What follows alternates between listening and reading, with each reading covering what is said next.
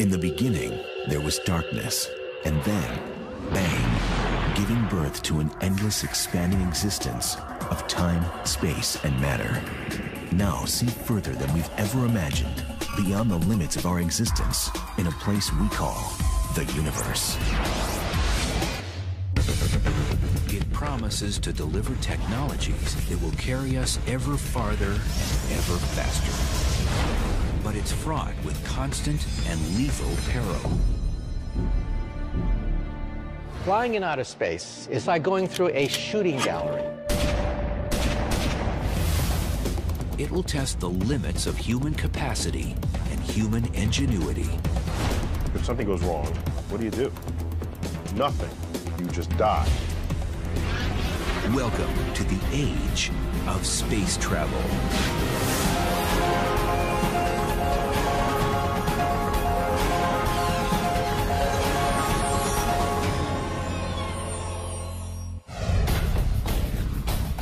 In ways scarcely even imagined, the steady hand of progress is poised to deliver humanity to the heavens. For ages, the mysterious splendor of the universe has enticed us from its remote heights. At last, its mysterious temptations are within reach, and man's destiny can be fulfilled. I don't know if it's written in our genes, but anytime you see something at a distance and it piques your curiosity, the first thing you want to do is get a closer look. So while telescopes get you pretty far in this regard, those things that are sort of close enough to be within the reach of our space program, why not take the trip? T-minus 10, 9, main engine start, 5, 4, and liftoff of Space Shuttle Atlantis to assemble. Prying free from our home planet's grip ranks among the greatest of human achievements. But no one, since 1972, has ventured beyond the Earth's orbit. Our space program has been stuck for 30 years. We simply just go around the planet Earth. It's just like Columbus exploring the New World for the first time and then spending the rest of his life simply puttering around the Spanish coastline. What's the problem? There's a dirty little 4-letter word, and that is cost. It costs about $10,000 to put a pound of anything into orbit. Imagine John Glenn made out of solid gold. That's what it costs to put John Glenn or you into orbit. It would cost about $20 million for you to take a weekend trip up to the space station. It would cost about $500 million for you to go to the moon. And for you to go to Mars would probably cost tens of billions of dollars. One way to reduce the cost of reaching space would be to find a more efficient way to overcome Earth's gravity. Remember the story of Jack and the Beanstalk? Jack was the little boy who climbed the beanstalk into heaven. Well, imagine a space elevator such that you hit the up button and the elevator takes you into the heavens just like Jack and the Beanstalk. Instead of building from the ground up, the space elevator would be built from the top down. A satellite in geosynchronous orbit would drop a 60,000-mile cable back to Earth, where it would be anchored to the surface. Now we are within striking distance of being able to create fibers that can withstand the tension of traveling at enormous velocities in outer space as the space elevator rotates with the planet Earth. So it never falls because it rotates at the same rate as the planet Earth. The elevator's compartment would simply roll up the cable, shuttling travelers and supplies into orbit, where it would wait for a spacecraft. This system would entirely replace a conventional rocket launch. And that might reduce the cost of space travel by a factor of 1,000. Think about that. Then you begin to realize that perhaps a trip to outer space may be no worse than an airplane ticket. But beyond the limits of Earth's comforting embrace, exotic menaces await every space traveler. Flying in outer space is not like taking a nice ride in the country in a car. It's like going through a shooting gallery. To an unsuspecting voyager, it might seem the universe is taking aim with a firearm. There are particles in space, even dust-sized particles, pebble-sized particles, that are traveling tens of thousands of miles an hour and sometimes even faster. More than 500,000 of these projectiles, measuring over an inch in diameter, are zipping around our planet right now. They include pieces of glass broken off of solar cells, paint chips from spacecraft, and debris from rocket booster engines. And in deeper space, there's more danger from pebble-sized meteors called micrometeoroids. A small piece of dust can crack glass, it can penetrate metal, it can pulverize plastic. And that does happen in space all the time. But perhaps an even more deadly danger, not at all solid, lies in wait: radiation. The devastating effects of this invisible energy have been witnessed on Earth in the aftermath of the atomic bombs of World War II and the nuclear fallout of Chernobyl. Distressingly, our own life-giving sun spews out streams of poisonous radiation. So realize that we've been protected in this cradle. We've been protected by the atmosphere of the Earth. Magnetic field of the Earth gobbles up most of the flares from the sun to create the aurora borealis. In outer space, you get the aurora borealis coming right at you. There's no ozone layer, there's no magnetic field to protect you. It's just you and the harshness of outer space.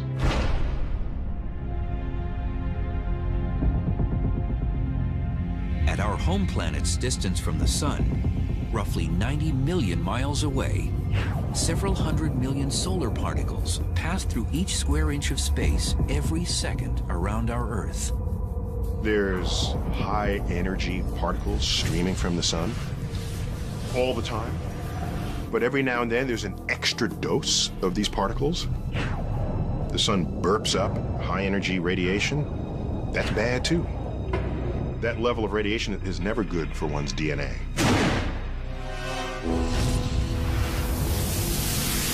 Sunspots flare up these extra doses of energy, like a battery of cannons bombarding the cosmos. There's no way to know that they're going to be here before they arrive. Unfortunately, there's still a risk of radiation even as we get farther from the sun. That's because another invading energy lurks. Known as galactic cosmic rays, they hail from the distant alien worlds of exploding stars and black holes. Galactic cosmic rays are particles that are traveling at speeds very close to the speed of light. Even a single particle of iron slamming into your body can have the effect of a Major League Baseball at 100 miles an hour. They can be devastating. Although heavy iron particles are rare, outside of the protection of a spacecraft, such as when an astronaut performs a spacewalk, thousands of galactic cosmic rays do penetrate the body every second. Every 24 hours, the galactic cosmic rays and solar particles attack a space traveler with as much radiation as a surface dweller on Earth receives in 6 months.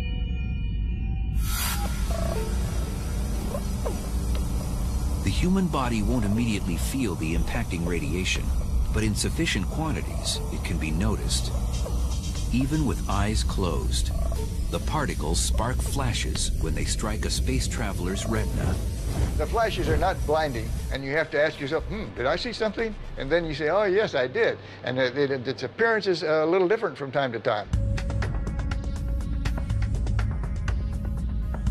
However, the human body does feel the shock of this bizarre weightless existence. I think that the most dangerous thing going into space is the loss of gravity. Weightlessness causes almost every system in your body to start changing.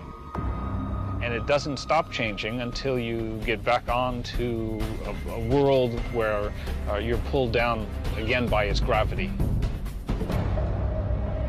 One of the first casualties of zero gravity is a space traveler's sense of direction. What's up and what's down? Very good question. And first of all, it's whatever you want it to be. If you want this to be up, that's fine. But if you want this to be up, that's just as good. Most travelers will suffer from motion sickness for the first few hours, or most likely, days. It's just one of those things that you ought to resign yourself to facing, that everyone is very likely to feel a little bit disturbed in terms of orientation.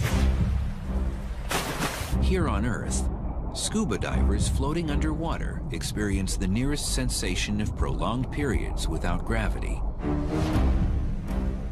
It is for this very reason that aspiring NASA astronauts train to live and work in a gravity-free environment by subjecting themselves for up to 6 hours at a time in a large water tank. Now, scuba equipment, you still experience the forces of gravity, but it doesn't feel like it because your whole body is uniformly buoyed by the water that holds you up. And except for the visual cue of air bubbles floating to the surface, swimming underwater can mimic the sensation of disorientation. But as time passes in the weightlessness of space, the human body senses it no longer needs to resist the force of gravity and begins shedding muscle and bone mass. When you're in space, your body thinks you might as well be lying in bed. And so if you're not careful, your body will atrophy. To counter this, each day in space, an astronaut needs to exercise. The legs are especially vulnerable because they are seldom used. In this world, the arms and hands do most of the work to move the body around. What would be the toughest thing to get used to might very well be just how you live in space, where you can't walk across the room. You have to float everywhere you're going. The lack of gravity also slows down the digestive tract, which can cause problems at mealtime. Your digestive system stops. You can't eat, you can't drink until you can start digesting again. And that can take anywhere from hours to days.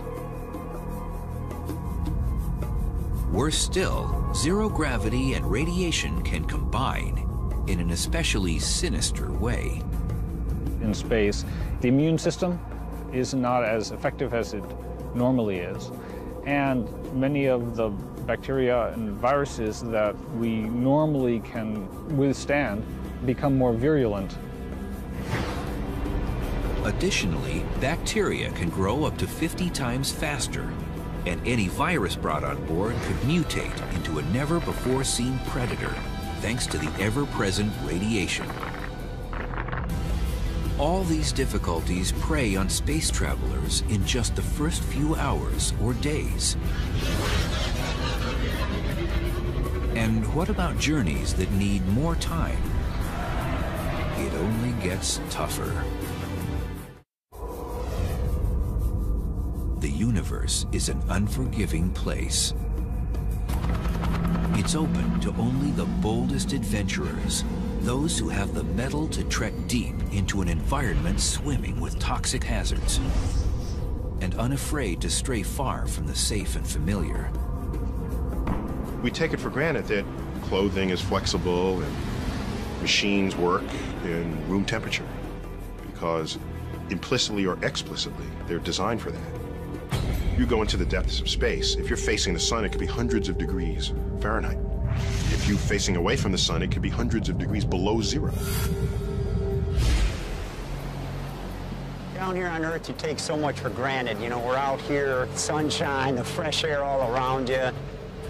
Up there, you're in a closed ecosystem. You have to supply all the human needs that the Earth just, automatically does for us. You have to hope that the integrity of the hull stays together so you don't have rapid decompression, quick suffocation. The same reality exists for a submarine gliding deep through the ocean. It provides a life-preserving barrier to protect its inhabitants from a surrounding alien world. If there's damage to the spaceship, air leaks out, you die. Damage to the submarine, water gets in, you die. So the isolation, both physically and personally, between the two seem quite parallel. The potential for a catastrophic mishap lurks. When you're out in the middle of the ocean, you have only yourself and your colleagues to rely on. And the same thing applies in space. Things have to hold up. You can't come back, you can't run to the hardware store, you can't fix the thing with some part that you didn't bring along, and you're stuck with human ingenuity, the tools you brought with you. And out there in space, you truly are just removed from mankind. It is isolation like I've never felt before. Liftoff. We have liftoff. Often, our efforts to explore space have been analogized to the great explorers of the 15th and 16th century. The first to sort of cross the oceans, going to unknown territory, having to bring all their supplies with them, not knowing if they'll ever return. And I think there's a lot to say about that analogy, but there's a point where it breaks down badly. When Cortez landed in South America, when Columbus hit the Caribbean, there was still air there for him to breathe, all right? There were fruit on the trees. Suppose the Apollo 11 astronauts, Neil Armstrong and Buzz Aldrin, landed on the moon and, like, the engine broke. Okay, Houston, we've had a problem here. What do? Nothing. You just die. There's not sort of an engine tree that they can pluck parts from to repair their ship. So the hazards are vastly greater to human health in space exploration than traveling anywhere on Earth's surface. There won't be any service stations in case you break down, run out of gas, or need something to drink. One of the challenges of space exploration is either carrying along with you all the supplies you need, water, food, oxygen, or finding some way to manufacture that en route or at your destination. We're not there yet. We don't know how to do that yet. And so one hazard is if something goes wrong and you run out of food and water and shelter, that's bad. You'll die. Every sip, every drop of water is precious. On a space voyage, there will be no such thing as a shower. The only option will likely be a wet cloth. This is quite a change from the 130 gallons of water each American consumes in just one day. The cuisine on board would take some getting used to as well. For a few days, you can take fresh fruits and fresh vegetables, carrots and apples and things like that. For the longer missions, though, you have to have storable foods that can, stay for long periods of time without spoiling and going bad. And yet, astronauts agree that enduring the myriad of risks is a small price to pay for the chance to witness the wonder of the cosmos in person. 1500's 2.3. I know how they felt because they report things like, well, you could hold up your finger and you could block out the Earth with your thumb. And it kind of gave them an entire new perspective of how amazing this little blue marble the Earth is and how precious it is in this vast solar system.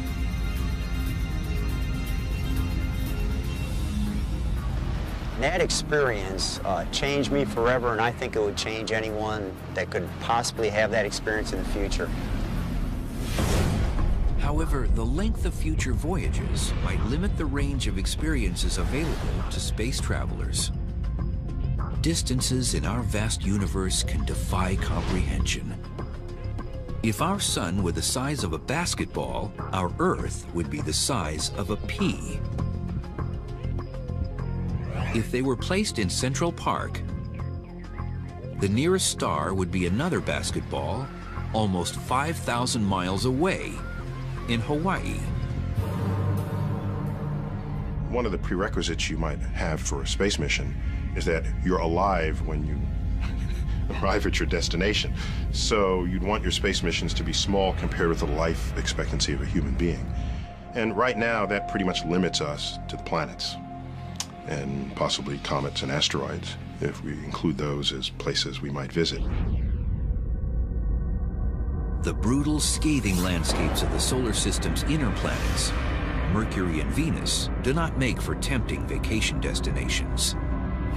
Temperatures on Venus can exceed 900 degrees Fahrenheit, and the crushing air pressure is equivalent to being submerged in 3,000 feet of water. That leaves all points further out from the sun for potential exploration. But even trips to our closest attractions will still take several months or even years.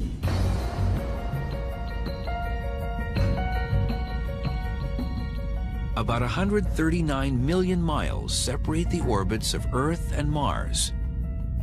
But since each body circles the sun at different speeds, the distances with respect to each other change continuously. The problem with going to Mars is that Mars and the Earth only line up about once every 2 years. With current chemically propelled rocket technology, a flight leaving from Earth for the Red Planet in 2018, when the two bodies are on the same side of the sun, could take 104 days, less than 4 months.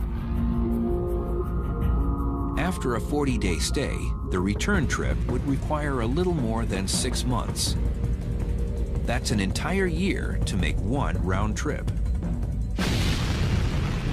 But a voyage departing in 2031, when the Earth and Mars are on the opposite sides of the sun, would demand about 20 months.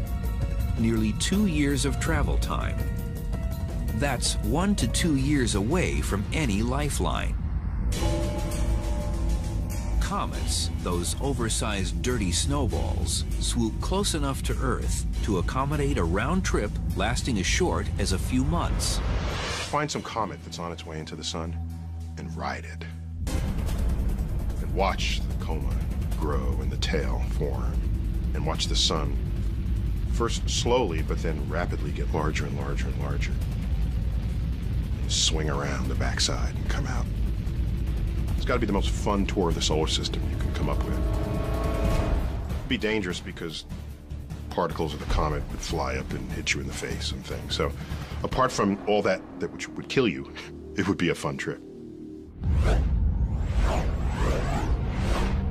Just beyond the orbit of Mars, asteroids fly within range of a few years round trip from Earth. Future travel agencies might arrange cosmic versions of extreme vacations by exploiting the unique environments of these miniature planets. They put you on a sled and slingshot you into space in such a way that the weak gravity of the asteroid will hold you in orbit but won't pull you back down again. Would be a great ride. 3 times farther away than Mars, the orbit of Jupiter, with its crowded moon system, offers dozens of diverse visions. It may prove tempting for future travelers, but a round trip could take 5 years. Saturn is nearly twice as far as Jupiter, and the thought of decade-long trips might be too much to bear. But there are technologies that can slice the time it takes to visit Mars to just a few days. For mankind ever to venture into the depths of the cosmos, endeavor to bathe in the light of an exotic star, or even just a voyage to the suburbs of our own solar system, we'll need to find a way to travel much, much faster. What's the fastest we could travel? nothing yet observed by science moves faster than the speed of light, 186,000 miles per second. The speed of light is the ultimate velocity in the universe. It's Einstein's cop on the block. The speed of light is so fast that you could go around Earth 7 times in just 1 second. For you to jump to the moon at the speed of light, you could reach the moon in about 1 second. Compare that to the 3 days it takes to get there with current technology. The problem is that we can't travel at the speed of light, or really anything even approaching it. Take the fastest thing we have ever sent anywhere and ask, how long will that take to reach the nearest stars? That would take 50,000 years. And that is using current chemical propulsion, which maxes out at about 40,000 miles per hour. The same power source we use to lift our rockets off of the planet. But getting us to Mars faster than a few months' time would require a different kind of propulsion. There are a few ideas for how to propel us to velocities closer to the speed of light, which would be fast enough to get us anywhere in the solar system in under a day, or even to the nearest stars in less than a decade. One such theory echoes an ancient earthly propulsion device, wind pushing a sail. It was Kepler, that great astronomer, who first wrote down in his notes the possibility of using sails to sail in outer space. Light streaming from the sun mimics gusts of wind in outer space. This solar wind is what creates a comet's tail as it nears the sun. However, sunlight scatters in all directions, and as the distance from the sun doubles, its power reduces by a factor of 4. With a little help from the moon, there is a manner in which light could be focused in one direction. If we have a battery of laser cannons on the moon, firing in synchronization at a solar sail, we may be able to propel it to about perhaps half the speed of light. Now, lasers do diffuse with space. For example, if I have a laser on the Earth and I shine it to the moon, it does not create a spot on the moon. The spot is about 5 miles across on the moon. These sails, however, would be huge. Now we're talking about astronauts, perhaps spending months in outer space, designing a sail hundreds, maybe even thousands of miles across, sufficiently light and durable in order to capture light from a battery of laser beams on the moon. But solar sailing limits space vessels to destinations within our solar system. One alternative gets around this problem by tapping into hydrogen, the most abundant element in the universe, as a propulsion source. My favorite design to take us to the stars is the ramjet fusion engine. The ramjet engine has a gigantic scoop in the forward direction that gobbles up hydrogen gas as it moves in deep space. It collects the hydrogen gas and then fuses it, just like the sun, and shoots out a huge stream of ions out the other end. And on paper, it looks fantastic. On paper, it looks as if a ramjet fusion engine could go on forever, simply using up the hydrogen that is found naturally in outer space. Unfortunately, scientists have not yet been able to achieve a hydrogen fusion reaction capable of propulsion in tests. But another potential fuel source, one that seems to come right out of science fiction, has already been created in laboratories. It's called antimatter, and it's the opposite of all that we know. For example, think of the world on the other side of the looking glass. Just like in Lewis Carroll's Alice in Wonderland, we physicists have wondered, is there another universe on the other end of the looking glass? A parity-reversed universe where left becomes right, right becomes left. In an anti-universe, charges are reversed. So positive charges become negative, negative charges become positive, and when they meet, they create a burst of energy. So if this universe on the other side of the looking glass were made out of antimatter, and I were to touch this other universe, I would destroy most of the New York City metropolitan area in a burst of energy. So the conversion of antimatter and matter to energy is 100% efficient. It is the ultimate engine. But there is a catch. There's always a catch. Even though we can create anti-atoms in the laboratory, the cost is stupendous. It would bankrupt the United States of America to create a teaspoon of antimatter. However, it would only take a few grams of antimatter to take us to Mars, and perhaps several teaspoons of antimatter to take us to the nearby stars.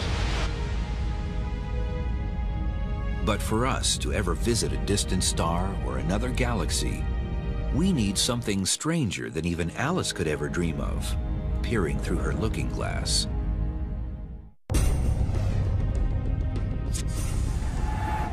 Scientists continue the quest for a propulsion method to carry us ever deeper into space. But even achieving light speed won't allow us to get very far. Light's fast, but the universe is huge. So even if we could ride on a beam of light, if we wanted to cross the galaxy, the way they do in all the science fiction programs, it would take 100,000 years to do it. And even at light speed, traveling to the nearest galaxy would take several million years. And if light speed is the ultimate speed limit of the universe, it seems we are doomed to confinement in our galactic neighborhood. What we're desperate for is some new understanding of the fabric of space-time that will allow us to somehow warp it, distort it, so that you can take shortcuts. And of course, that's what they do in Star Trek when they turn on their warp drives. They want to get from one side of the galaxy to the other. All they do is invoke the warp drive that warps the fabric of space, and then they take a little shortcut right there. They cheat, basically. Everybody knows Einstein's famous dictum, you cannot go faster than the speed of light. However, there's a footnote to it. You see, Einstein left open the possibility that you can fold the fabric of space and time itself so that you effectively take a shortcut through the universe. Think of a carpet.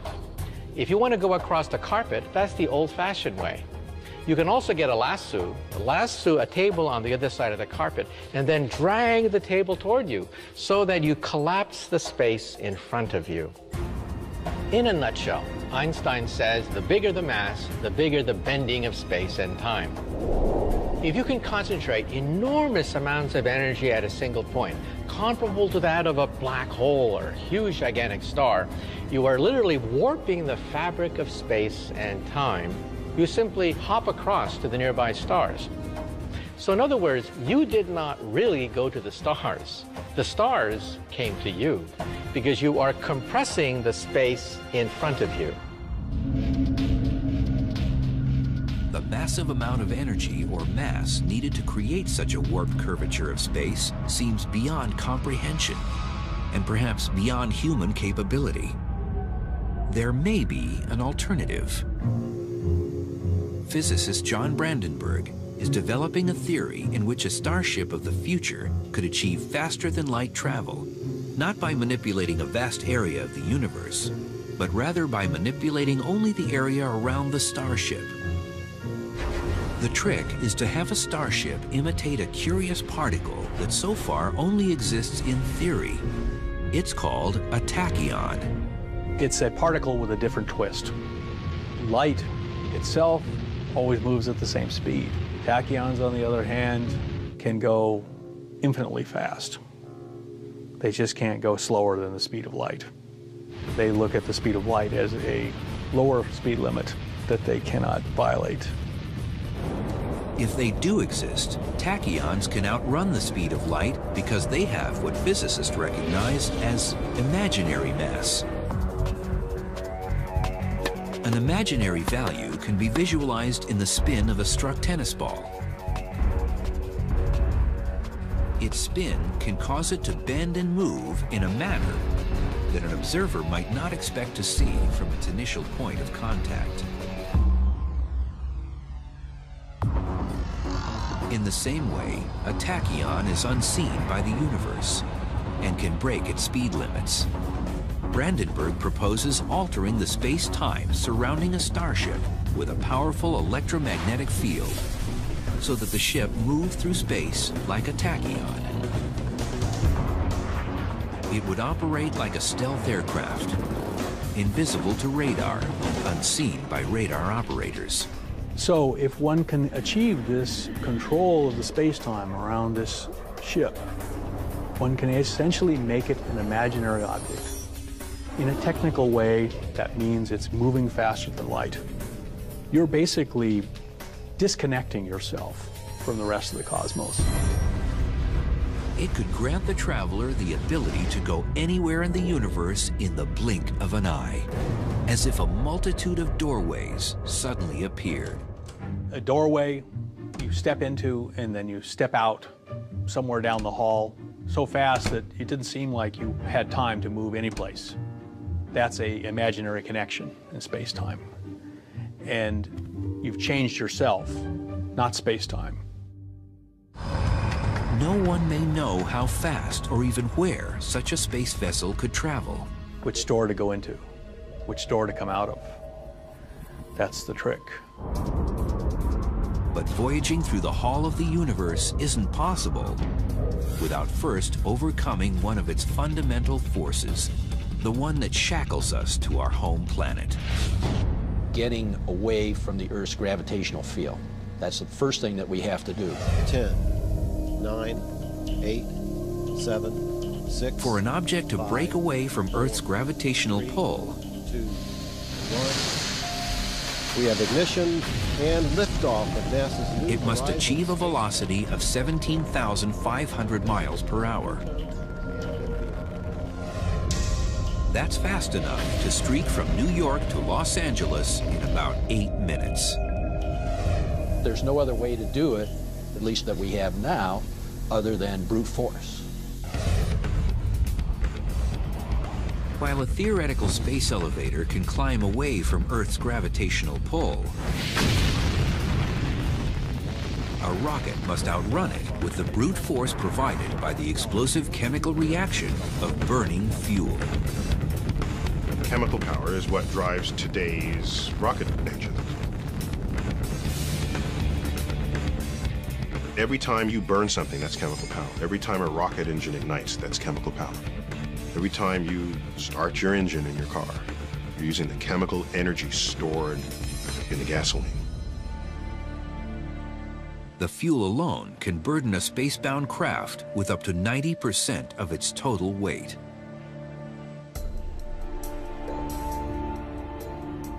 If you're carrying all the fuel you'll ever need, then most of the effort of the first ignited fuel is to lift the unburnt fuel into orbit. It'd be like trying to drive from New York City to Los Angeles on one tank of gas. Well, you would need a tanker truck behind you. And most of the energy to accelerate the tanker truck is going in to just move the fuel that's in the tanker truck.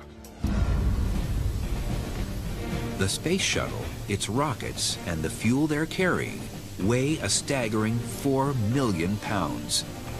And nothing short of a bone-rattling eruption could push it up and away from Earth. Well, Brent, looks like your long wait is over. We wish you all the best luck in the world. Godspeed, and we'll see you back here in about 2 weeks. A journey into space today means that space travelers must ride a controlled detonation into the sky. Whatever the vehicle weighs, we have to generate about 1.5 to 2 times that thrust in order to get it off the surface of the Earth. To get the space shuttle up to speed demands 7 million pounds of thrust.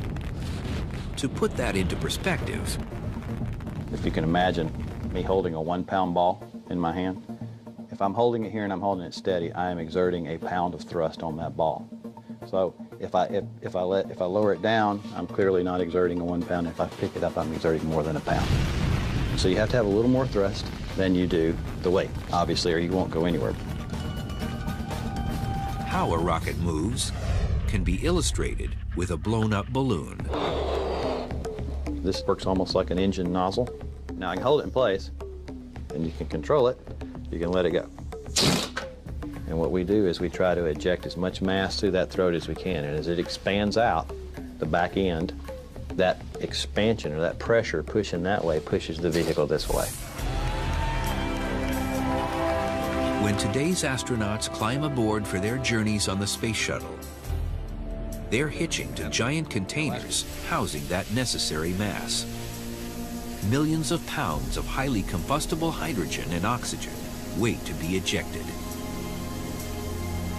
It only takes a spark.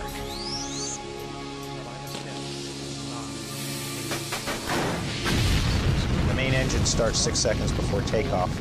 The whole shuttle shakes. It feels like it wants to just rip itself out of the launch pad. Liftoff of Space Shuttle Endeavour, expanding the International It shudders, Space Station.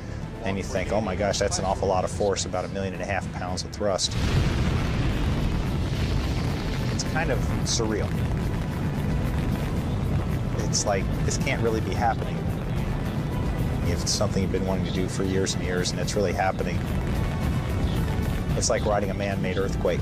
You've spent several million pounds worth of fuel to get to the first 2 minutes of flight, and then the solid rocket boosters come off. And that's like a train wreck when those things come off. It almost feels like you're just accelerating faster and faster and faster as you burn all the fuel out of the big main tank. So for the next 6 minutes, you're accelerating up to a point where you're finally feeling about 3 Gs, 3 times the force of gravity of acceleration. And so now it almost feels like there's a big gorilla sitting on your chest.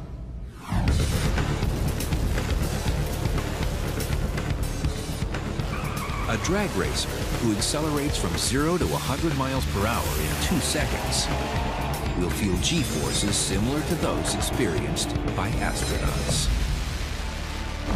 As the vehicle keeps accelerating and you're watching the speed tick by in thousands of feet per second until you get to 25 times the speed of sound.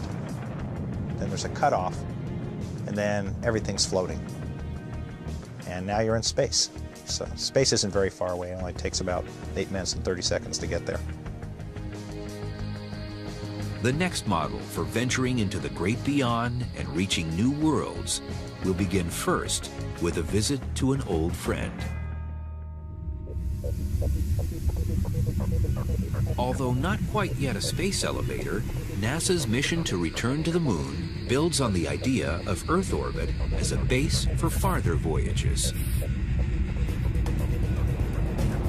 NASA's Constellation program, a successor to the legendary Apollo program, aims to plant boots on the moon by 2020. 2 separate rockets form the foundation of the plan. The unmanned Ares 5 rocket, towering taller than a football field standing on its end, will carry the lunar lander, supplies, and an Earth departure rocket into orbit, where it will wait for the astronauts. The Ares 1 rocket will deliver the crew to orbit aboard a capsule. It will then rendezvous with the Earth departure rocket and blast to the moon. We can take more supplies, more commodities to the moon. That's what this tandem system provides for us. Instead of Apollo, which only allowed us to go for 1 or 2 days at a time and then come back.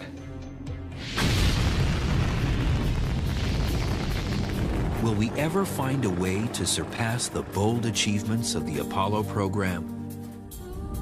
Will we ever cross the vast expanse of the cosmos as quickly and effortlessly as we travel to another city or another continent? We must if we are to survive as a people. If we stop exploring, we have learned time and time again throughout history that those societies basically tend to wither up and die. It's a part of what we are, it's a part of what we leave to our children and their children. It's who we are and it's what we do.